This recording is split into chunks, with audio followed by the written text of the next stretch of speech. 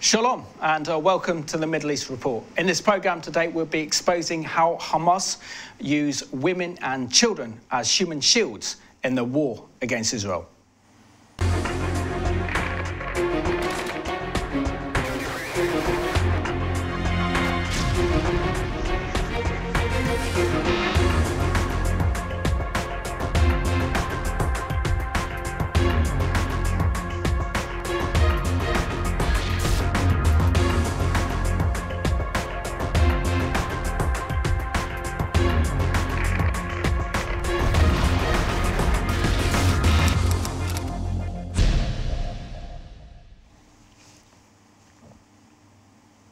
Warm welcome to the programme, and my guest today is a good friend of mine and a good friend of the Middle East Report and Revelation TV, Michael McCann from Israel-Britain Alliance. Welcome back to the programme, Michael. Thank you, Simon.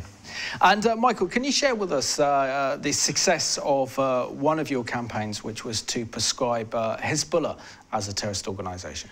Well, if you don't mind, I'll share two, Simon. Absolutely, first one, go ahead, yeah. The first one was a successful banning of Hezbollah in the United Kingdom.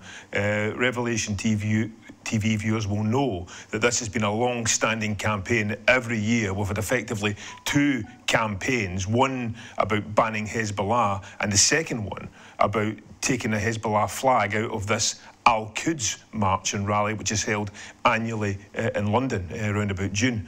And we kept on highlighting with the government and with ministers and MPs this ridiculous contradiction where the suggestion was being made that the military wing and the political wing of Hezbollah were two separate entities, when in fact they themselves told everyone we have one single command structure for a political wing and for a military wing. So therefore, the arguments that we've been putting forward consistently since 2016, since IBA started its campaigns, have been taken to MPs at the front line, right direct into the heart of the House of Commons. And on the 25th of January 2018, there was a significant debate in the House of Commons, which we were instrumental in creating, which led to an unusual thing in the House of Commons. The backbenches were united in condemning the government's position and highlighting this flaw in the government's policy making. And therefore, this year it was fantastic to see Sajid Javid, I should say, standing up in the House of Commons as a Home Secretary and finally banning Hezbollah.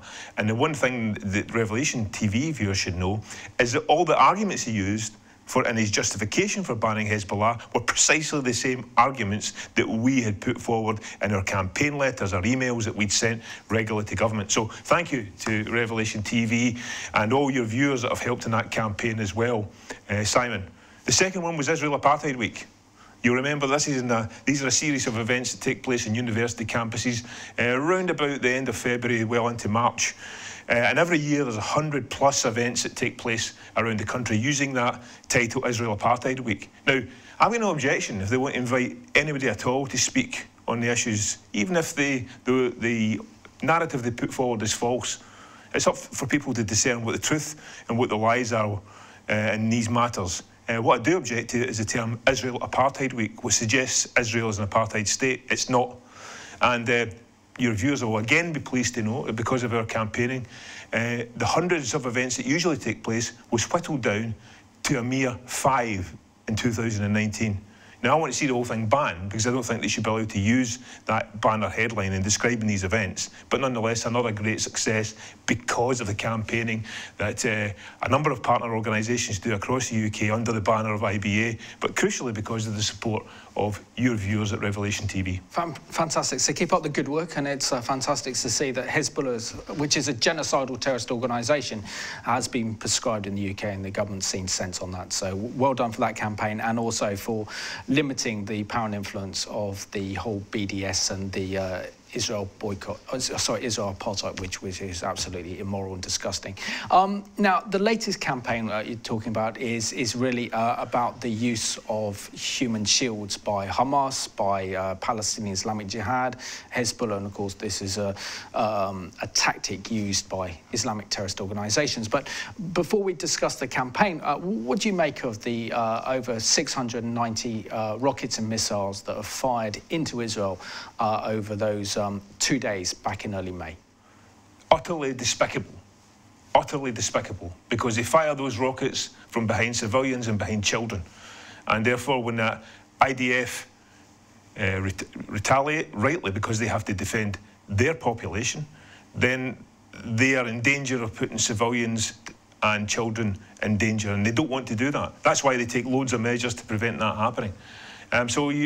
Some people might have, many of your viewers will have heard these terms and not been quite sure about what they meant. Conventional warfare, two armies coming together in battle. Asymmetric warfare, where one side has got a normal army, a British army, the IDF, looking after its civilians and protecting them from harm. Asymmetric warfare, what the terrorists use, the tactics the terrorists use, who don't care if they put children and civilians in danger. That's the difference between the IDF and the forces that they face. They're facing terrorists who don't care and think that human life is worthless. So let's have a look at this excellent video produced by The Telegraph that looks at Hamas in 60 seconds.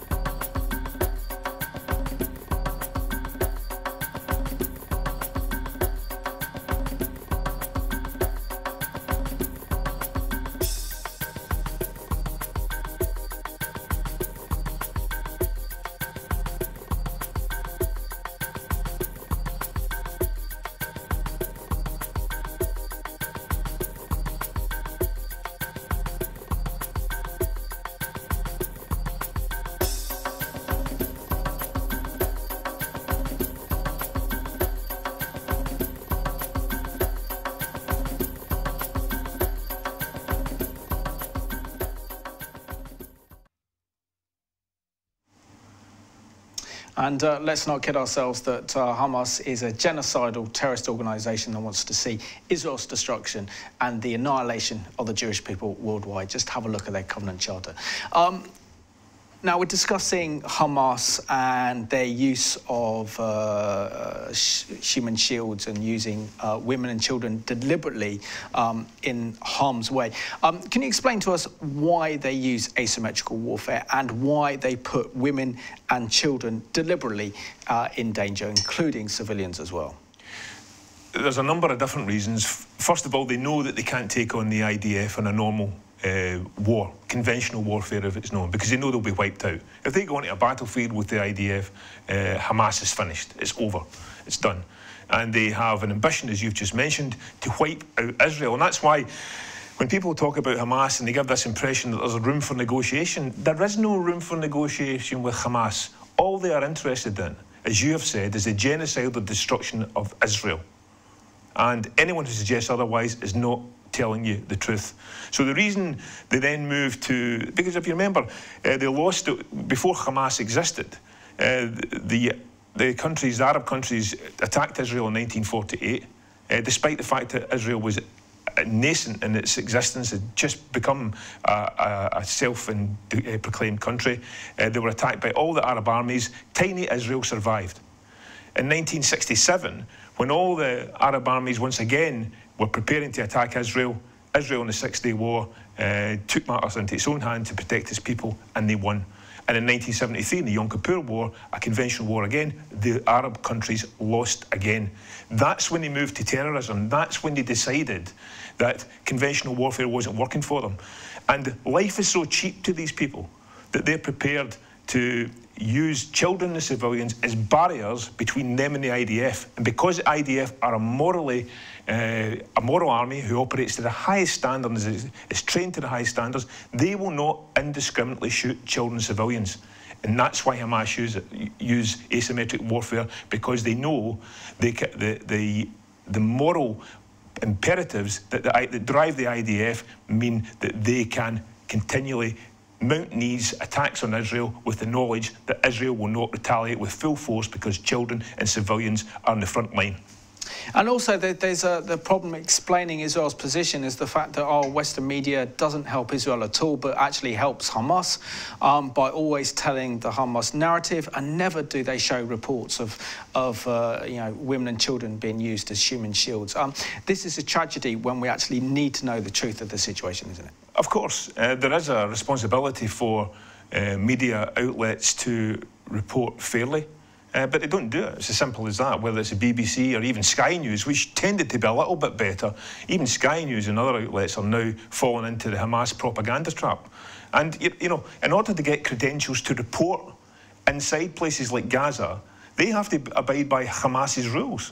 And those Hamas rules declare that you won't report anything that we don't like, otherwise we'll kick you right out, or worse still, will happen to you. So, you know, the media play a very, very dangerous game in the way they lopsidedly report efforts, or the Hamas efforts to create war with Israel.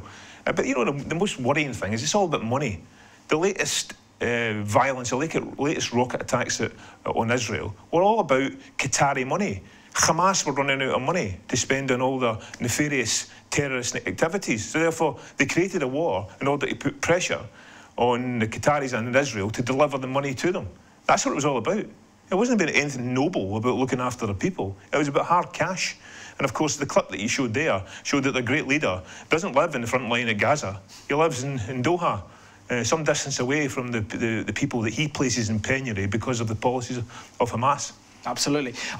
Michael, do you want to introduce your new campaign video that you very much want our viewers to get behind and support, so that our MPs are fully aware of how Hamas and Palestinian Islamic Jihad are using women and children as human shields? Well, just as frustrated I am about the way that the media falsely reports events in Gaza and doesn't report the mendacity of Hamas, I'm equally despairing of the behaviour of many of our members of Parliament. Sadly, many of those members of Parliament from the party that I used to represent, the Labour Party, and people will know the names well: Jeremy Corbyn, Andrew Slaughter, Richard Burden, Lisa Nandy, Debbie Abrahams, all people who indiscriminately attacked the IDF.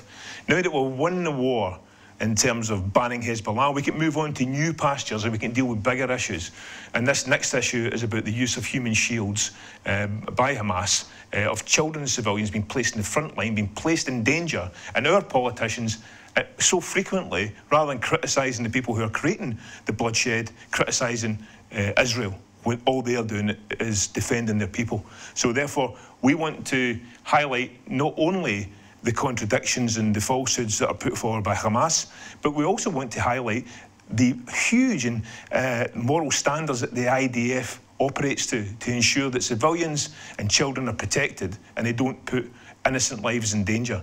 And the campaign is unique because not only are we partnering with all the organisations across the UK that work with us, CUFI, We Believe, Sussex Friends of Israel, North West Friends of Israel, Welsh Friends of Israel, Scottish Friends of Israel, we're partnering for the first time, Simon, with an organisation called My Truth. My Truth's an Israeli organisation made up of active reservists in IDF who tell their stories, the real-life testimony about what they've witnessed on the ground. Excellent. So let's have a look at the latest IBA campaign. The Hamas terror group have once again released a barrage of rocket fire against Israel. Their rockets have targeted civilians, a war crime. Hamas is using children and civilians as human shields, putting the lives of their people at risk as they carry out attacks against Israeli civilians. Sadly, politicians are ignoring this war crime and instead prefer only to criticise Israel, the only democracy in the Middle East. This is Graham Morris, a member of the UK Parliament for the Easington constituency in the northeast of England. He is an experienced MP and a prominent, vocal and devoted supporter of the Palestinian cause. On 22nd of April, Easter Monday, he posted a video on Twitter in which he claimed IDF soldiers were beating up children for fun. The footage actually contains film of Guatemalan soldiers abusing children. The video was designed to create the lie that the Israel Defence Forces behave in this way. Mr. Morris doesn't stand alone. He's emblematic of a cadre of MPs who believe that they have the right to make wild accusations against the IDF, regardless of circumstances they face. Conversely, the same MPs remain stoically silent when terror groups like Hamas use children and civilians as human shields. Worse still, the spread of fake news about IDF conduct misinforms the debate on how we reach a just and lasting peace between Israel and the Palestinians. The IDF is one of the most professional, skilled and ethical fighting forces in the world. Colonel Richard Kemp, CBE, a decorated British veteran with 14 operational tours of duty and service on the Joint Intelligence Committee, said this about the IDF's operations on the Gaza border last year. Those who claim the IDF exceeded the necessary use of force in confronting the Gaza violence have failed to recognise the differences from situations faced by Western forces. In my professional opinion, the IDF's rules of engagement are in line both with international law as well as with military standards of other Western militaries. The IDF has had to defend its people from both conventional and asymmetric threats for 70 years. It has done so with distinction. Our campaign seeks to inform and educate British politicians about the truth about the IDF, its activities, and the unparalleled code of morals under which its soldiers serve. The truth is so much more compelling than the lies perpetrated by people like Graham Morris. You can contribute to our campaign by contacting your constituency MP now at www.israelbritain.org.uk/truth.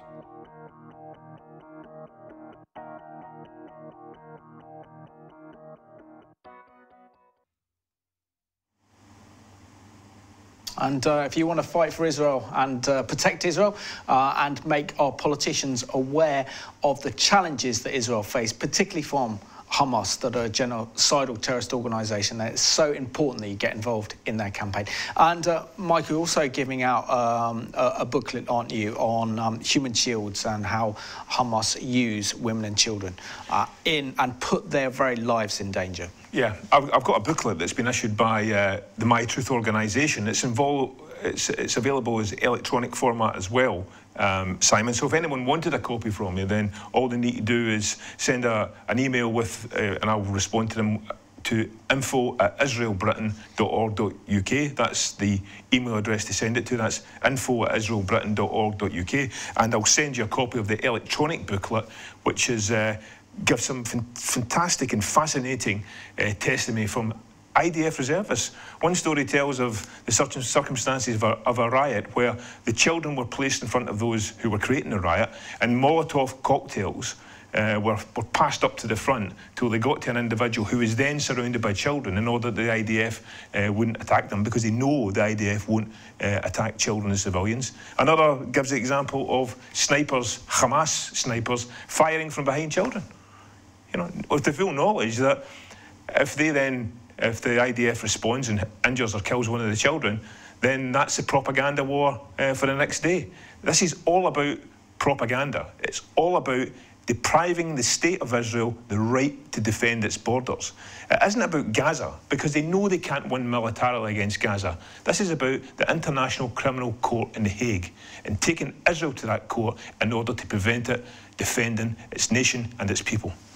Which is absolutely abhorrent. It's an absolutely evil practice. But why don't you think there's enough international condemnation from world governments, from the EU, from the UN, and also you probably get some condemnation from President Trump, because he did protect Israel and Israel's right to defend itself against these rockets and missiles fired by Hamas. But essentially, he's the exception. But where is the international condemnation and the outcry of the use of human shields by Hamas? Well, let me give a glimmer of hope for your viewers, because in the last rocket attacks that you explained took place just a few days ago, in terms of the events in Gaza, the situation that we face is that the EU condemned the Hamas rocket attacks. There's a first for you. That is a first. You know, Donald Trump, very much has declared his support for Israel, and that's so welcome, because it's the biggest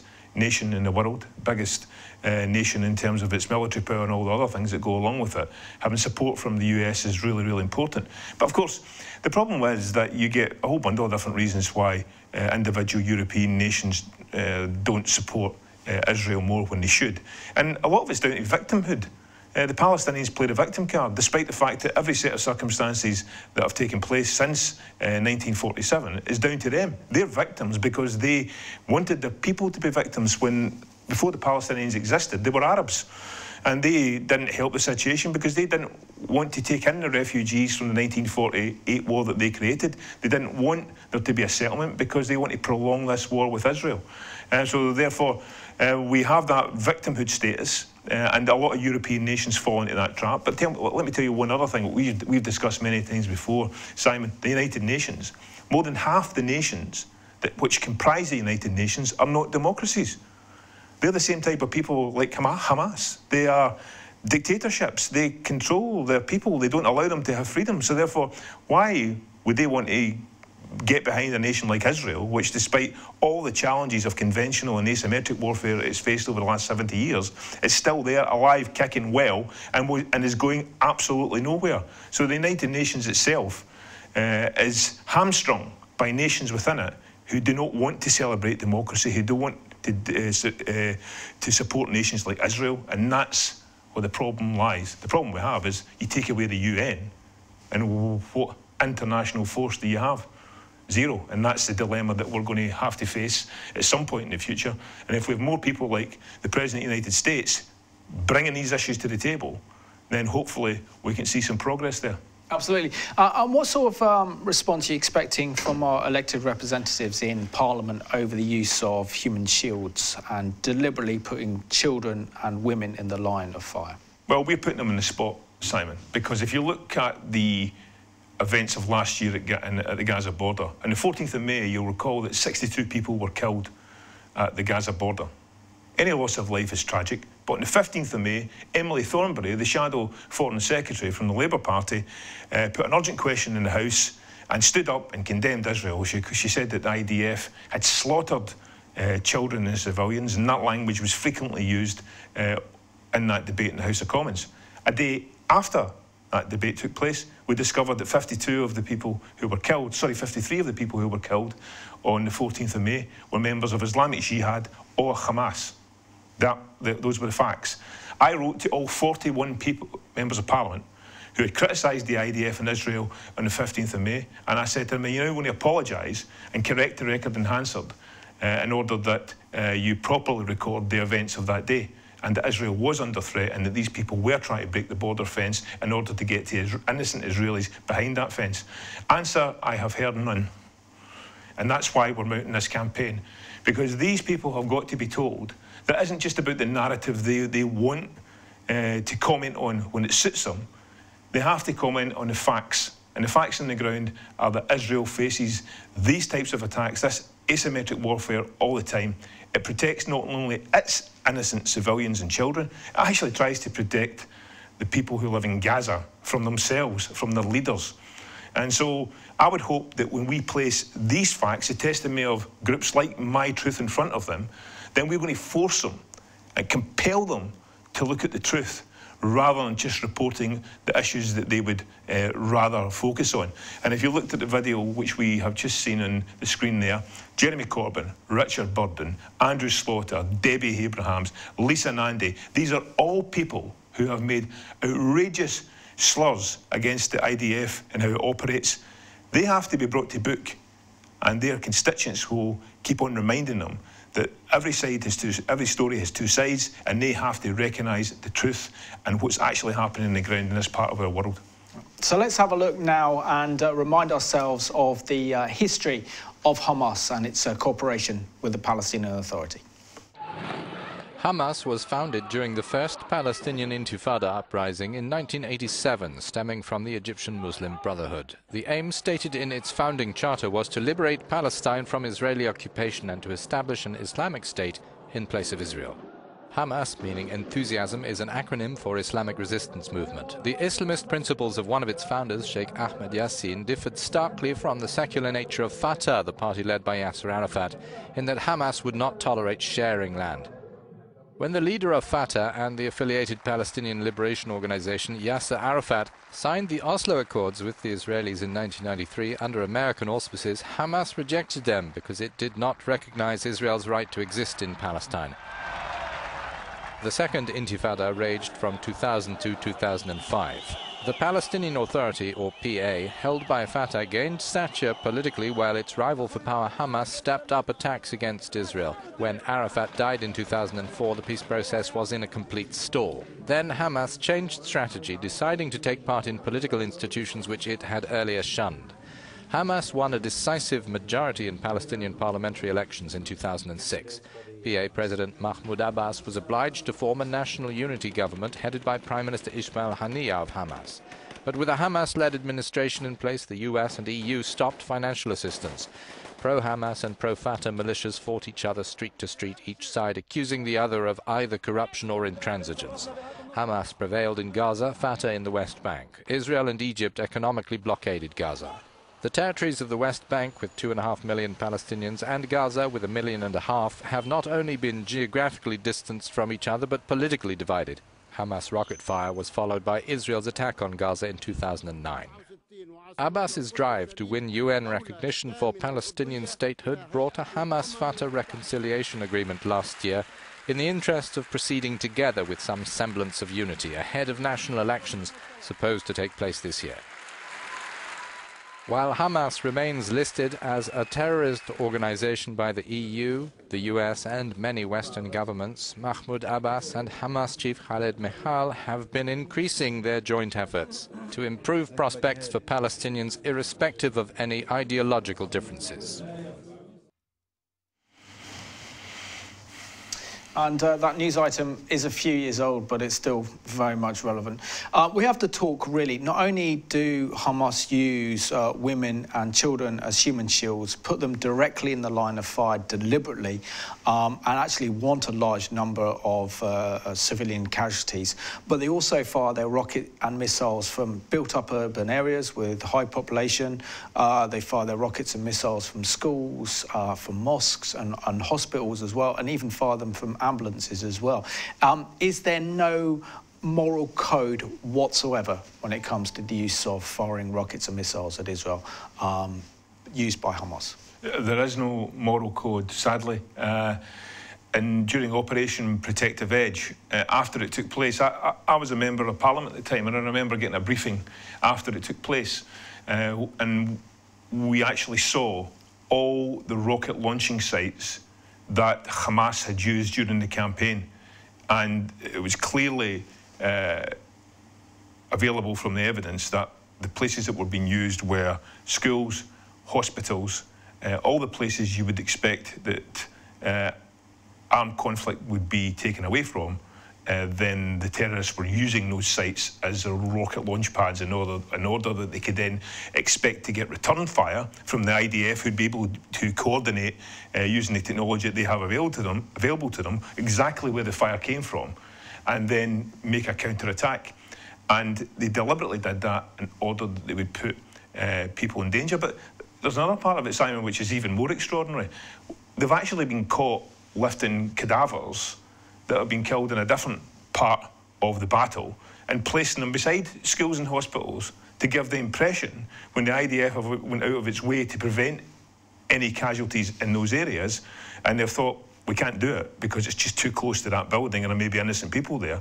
They've actually brought cadavers to the place where the IDF haven't struck in order to suggest that the IDF have struck. We've also seen the situations in the video that you saw that we made earlier, where Hamas fighters will pick up children to run across the road to use them as protection from fire. You know, there are no moral standards when it comes to these individuals, and that's why we have to expose those members of Parliament who say nothing, make no criticism whatsoever of the individuals and the groups like Hamas that use these tactics, but are willing to slur and slander and libel probably the most moral army on the planet in the shape of the IDF.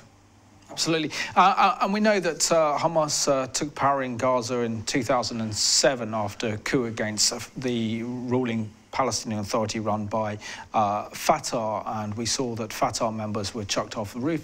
And ever since then, we've seen that Hamas has established a totalitarian regime. But what has been the legacy of Hamas's rule of Gaza? Well, what you have to remember is that the reason that people voted for Hamas rather than Fatah is because the people saw Fatah as being a completely corrupt organisation. And it was a completely corrupt organisation. You won't find Abu Maza living in a small flat or living in penury in the West Bank, aka Judea and Samaria. You'll find him in a massive palace, something that I visited. He's got I think I mentioned to you before, a very slick media operation when anyone visits him in terms of making sure that they go away with a favourable impression of him. But the situation is this: if you want to look at the bigger picture about what's happening in the Middle East, and you hear about the West Bank often, viewers should remember that between 1948 and 1967, Israel did not occupy the West Bank, Judea and Samaria. There were no, inverted commas, settlements. But all the Arab nations still wanted to destroy Israel. The whole idea of settlements, it's been created to create another piece of injustice that the Arabs want to tell the international community about how big victims they are and how poorly they've been treated, when in fact they created the circumstances themselves. So, you know, that's what changed in 1967 when Israel had to go in to take that territory to protect itself from the threats it faced. But how does it connect to Gaza? Because Israel, after huge pressure from the international community, left Gaza. I remember the pictures on the TV, and many of your viewers will as well, where Israelis were being dragged out of Gaza by the IDF, let me say that again, the Israel Defence Force, being dragged out of Gaza. And the reason that Israel isn't going to be dragging anyone out of the West Bank, there's no reason why, in a Palestinian state, if one was ever formed in the future, that it should be Juden-free. Absolutely. Jews should be entitled to live, if there was a state of Palestine there, just in the same way as the 20% of the Israeli population is Arab as well. And this is another question that has to be put to our populations. But Israel will not allow the West Bank, Judea and Samaria, to become another Gaza, because that means they would face rocket attacks on their southern flank, and they would also face the attacks from the West Bank where people would be allowed to be armed. And that's why Benjamin Netanyahu has made it absolutely clear that there cannot be a settlement without Israel's security interests being taken care of. And this is a crucial, really important point, and I'll finish on this, Simon. The days when the Palestinians can make demands are over. They had the chance when they were offered a state in 1937 via the Peel Commission and in 1947 via the United Nations. If you are constantly in the losing end of battles because you keep on choosing the wrong battles, then you deserve to face the consequences of those decisions and those mistakes. Absolutely. So let's remind ourselves of the legacy of Hamas ever since they took power in that coup d'etat in 2007. As the ruling government in Gaza, it's Hamas's duty to take care of the citizens of Gaza. In the last 10 years that Hamas has been in power in the Gaza Strip, they've made a few key improvements. The first is the economy. 67% of Hamas's entire Gaza budget is spent on the military wing of the organization. Since 2014, Hamas has spent more than $120 million on terror tunnels. This was money that Hamas could have used for civilian purposes to improve life in Gaza. Instead, the money is going to terror. This leads us to improvement number 2, infrastructure. Hamas has been hard at work investing large amounts of resources into building the terror tunnel network under the Gaza Strip. To build this network, Hamas has been using construction material, cement, and other valuable resources that could have gone to build schools, homes, businesses, and mosques. Hamas has built these tunnels to infiltrate Israeli communities. This brings us to area number 3, suppression. Hamas is not a big fan of freedom of speech or expression and actively quashes dissent. Hamas monitors posts, articles, and tweets written by Palestinians and arrests and tortures critics. Hamas's political rivals are subject to torture and often, after confessing, are publicly executed. With developments like these, it's clear that Hamas is doing everything possible to make the Gaza Strip an open and free society for all of its citizens. Or are they?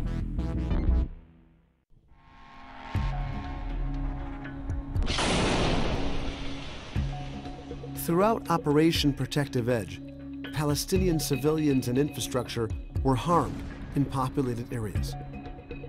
Why? Hamas knew that the IDF would return fire to these areas if Israelis were being shot at, and yet it did it anyway. Why? Hamas knew that booby-trapping civilian homes would lead to serious damage, and yet it did it anyway.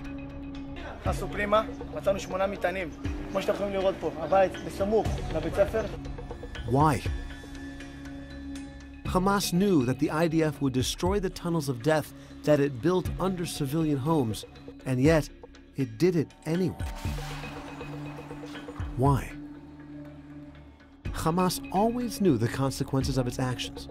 Not only did it neglect its responsibility for the people of Gaza, time and again it turned them into human shields for its terror activity. Why? أعتقد أنه أن يتعرض الناس وأن يواجهوا الطيران العسكري الإسرائيلي بصدور عارية ليحموا بيوتهم، أعتقد أنه هذه سياسة أثبتت نجاعتها في مواجهة الاحتلال. Hamas thrives on violence, pain, death, and destruction, both Israeli and Palestinian. As more people die in Israel, Hamas gains popularity in Gaza. As more people die in Gaza, Hamas gains legitimacy in the world. In the eyes of Hamas, the residents of Gaza are not human beings. They are no more than human shields. That's why.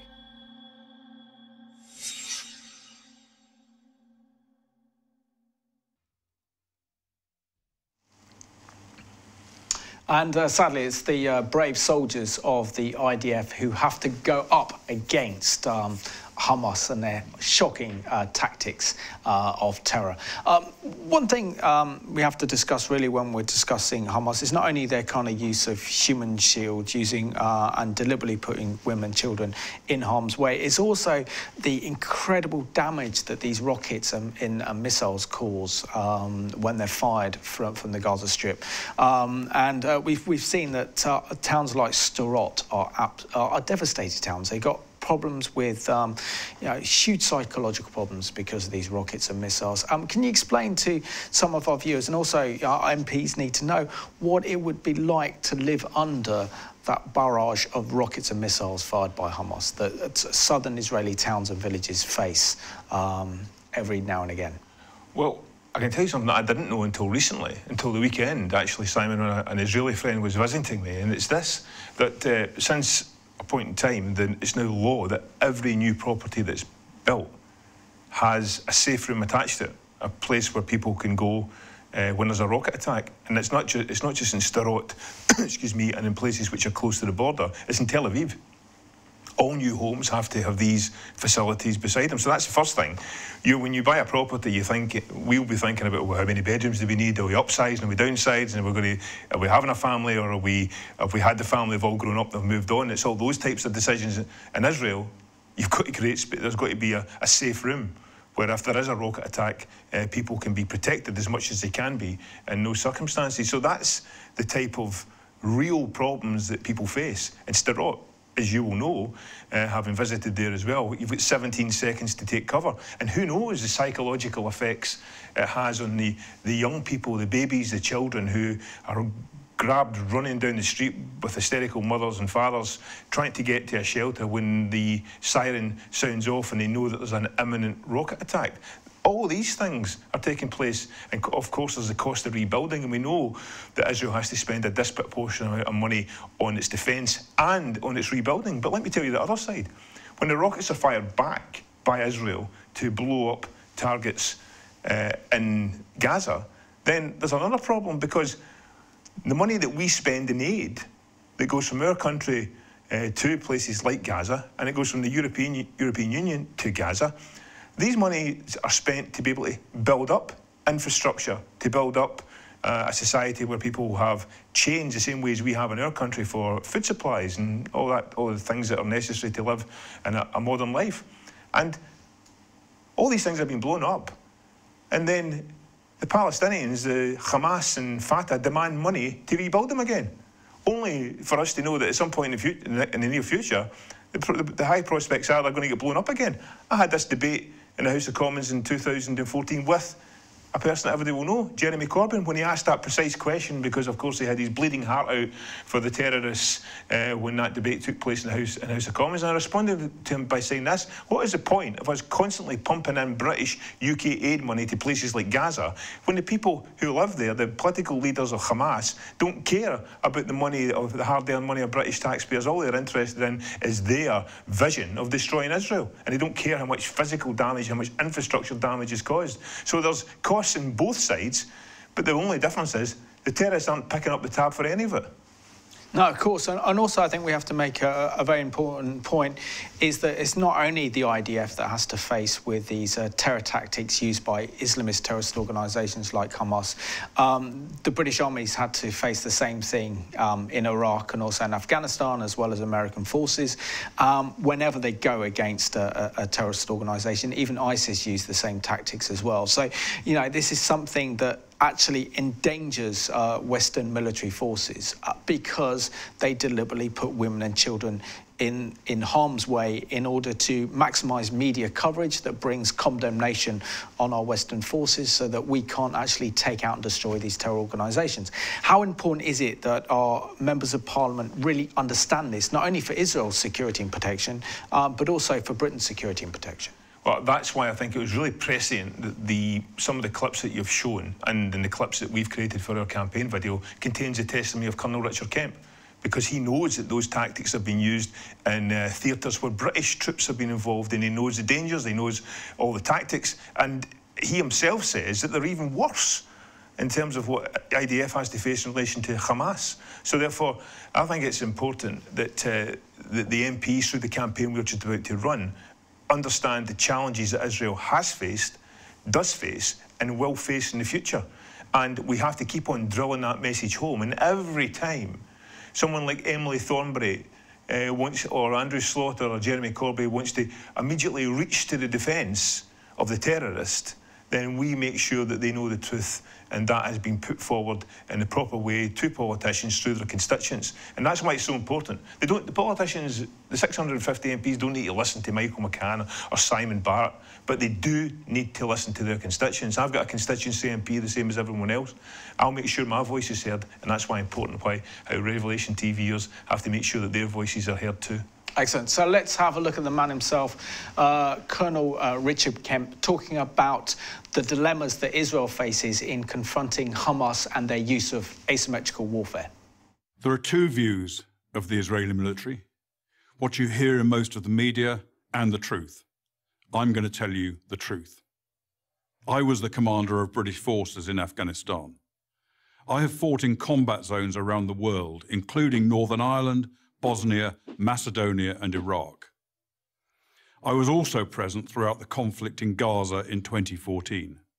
Based on my experience and on my observations, the Israel Defense Force, the IDF, does more to safeguard the rights of civilians in a combat zone than any other army in the history of warfare. Why is this so? Firstly, Israel is a decent country with Western values run on democratic principles. Israel has no more interest in war than Belgium does. In fact, Israel has never started a war. The only reason it ever goes to war is to defend itself. And it has to defend itself because, unlike Belgium, it is surrounded by countries and armed groups that want to destroy it. Secondly, Judaism, with its unsurpassed moral standards, remains a major influence on the citizens of Israel. I say this as a non-Jew. Thirdly, the army is composed overwhelmingly of citizen soldiers. Israel's a small country with a small professional army. To fight a war, it depends on its conscripts and its reservists. These are ordinary citizens, from professors to plumbers, called upon to defend their homes. They don't want to be fighting, and they don't want to harm others. Nowhere was the essential morality and decency of the IDF more evident than in the Gaza war of 2014. If ever there was a purely defensive war, this was it. The war was started by Hamas, the terror organization, designated as such by the US State Department that runs the Gaza Strip. In the first 6 months of 2014, Hamas launched hundreds of rockets at Israeli civilians. After repeated warnings from Israel to stop, the Israeli Air Force finally conducted precision strikes to halt the rocket fire, and the IDF advanced into Gaza to destroy a network of terror tunnels that Hamas had constructed to attack Israeli communities near the Gaza border. The IDF took extraordinary measures to give Gaza civilians notice of targeted areas, dropping millions of leaflets, broadcasting radio messages, sending texts, and making tens of thousands of phone calls. Let me repeat that. The Israelis called Gazans on their cell phones and told them to leave their residences and move to safety. Never in the history of warfare has an army phoned its enemy and told them where they're going to drop their bombs. Many IDF missions that could have taken out Hamas military capabilities were aborted to prevent civilian casualties, increasing the risk to Israeli citizens and soldiers. Despite all of this, of course innocent civilians were killed. Every war is chaotic and confusing, and mistakes are frequent. But mistakes are not war crimes. Hamas, on the other hand, committed war crimes as official government policy. Hamas deliberately positioned its military assets among the civilian population, hiding weapons in schools and hospitals, and placing rocket launchers alongside apartment buildings, then forced those civilians to stay in areas they knew would be attacked. They also instructed their people to report the lie that every Gazan killed was a civilian, even if they were actually fighters. And if there were no civilian deaths, Hamas made them up. Numerous internet sites show Palestinians elaborately staging sniper victims and smashed ambulances, among other phony horrors. It's so common, there's even a term for it, Pallywood, as in Palestinian Hollywood.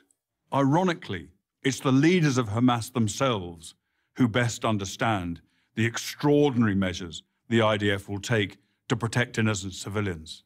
They take full advantage of Israel's decency and adherence to the laws of war. No army takes such risks in order to protect civilians as the Israeli army does. I say this as a professional soldier.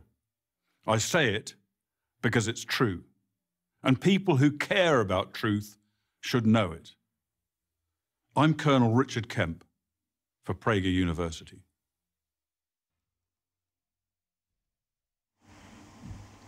And it's always been a pleasure to have Colonel Richard Kemp on the Middle East Report and the courageous and brave work he's doing in telling the truth about Israel's cause, and particularly the high moral standards and code of ethics that the IDF have. And that's something that we need to think as well. I mean, when you look at the Israeli army, most of those fighting and serving for the IDF are men and young women from the age of 17 to 19 or 21. Huge, great responsibilities on their shoulders. They don't want to be soldiers. They don't want to take up arms and weapons. And because of Israel's security situation, they have to. And they do a tremendous job in defending and protecting Israel. And they value life and love life, which is the complete difference between the IDF and Hamas. So really, how moral are the IDF? I don't think you can get there is any other fighting force in the world that operates under the same moral control guidelines as the IDF. It's as simple as that. You know, even every army is going to have its problems at some point. You know, the British Army, and particularly over the last number of years, because it's been involved in a lot of different theatres, individual soldiers have been accused of doing different things. Some of it has been found to be completely untrue, and has been. And we've got a situation at the moment when there's soldiers who were involved in the Northern Ireland conflict, you know, who are 70+ years old, are being asked to account for things that took place many, many years ago. You know, people who will know the issue better than me will be able to make better judgments than that, but quite frankly, I don't think you can ask people to serve and to put their lives in the line and then years later be asked to account for things that took place on a certain day decades ago. The IDF faces a huge amount of scrutiny. We have social media, we have fake news, we have news outlets that are deliberately setting out to undermine the only democracy in the Middle East. And that's why I would very strongly argue, Simon, that we have to stand side by side, shoulder to shoulder, with ordinary Israelis and the members of the IDF, because they have the same moral standards and principles that we have. They love life. They believe that every human being has a right to exist. They will go to extraordinary lengths to protect life, even to the extent that they put their own lives in danger. They can't, you know, greater love have no man than laying down his life for a friend. These people not only lay their lives down for their friends and their fellow citizens, they're prepared to, their morals allow them to put their lives at danger, potentially for their enemy. My goodness, what an extraordinary fighting force. Michael, we want to see the end of the occupation in Gaza, don't we? And the occupation by Hamas and the horrendous, oppressive regime that is Hamas. Absolutely. I want ordinary people who live in Gaza to have great lives. I want their children to grow up and to have the same outlook as the children of the UK and any other country in the world. And one thing I do remember as a politician, I don't say this very often, but I always said that when I was a politician, you want the next generation to do better than the last one. I look at my children and I look at the opportunities they have, and I'm delighted that they have achieved that by doing better than their mother and father have done. But what about a child being born in Gaza today, or indeed a teenager in Gaza today? What outlook do they have? They don't have any outlook, because they're under the yoke, under the hammer of Hamas, a terrorist organisation which believes that it doesn't matter how many decades, how many centuries pass, they will never recognise Israel. And ultimately, this is where the key of how to end this, where that key lies. It lies in the ordinary Gazans saying to Hamas, enough is enough. We're not prepared to live in this horrible society anymore that you've created. We're not prepared to put our children in the firing line. And you know something? I'm confident that one day the Gazans might find a leader who'll be brave enough to put forward that agenda. Michael, I just want to thank you so much for being my guest today. You know, you have my complete support for your latest campaign, and I wish you every success with that, and may God be with you. And thank you for being my guest on today's Middle East Report. You're welcome, Sam. It's a pleasure.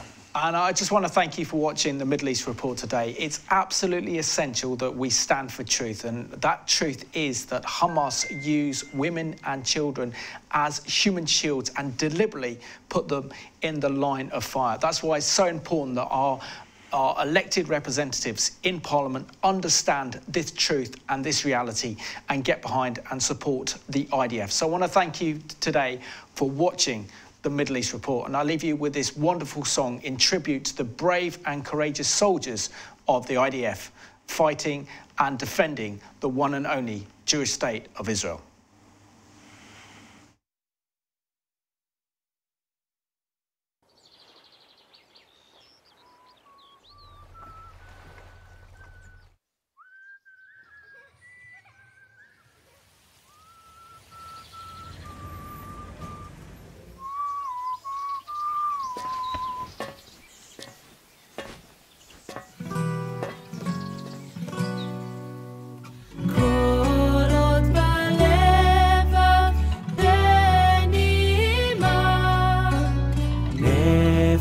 Yehu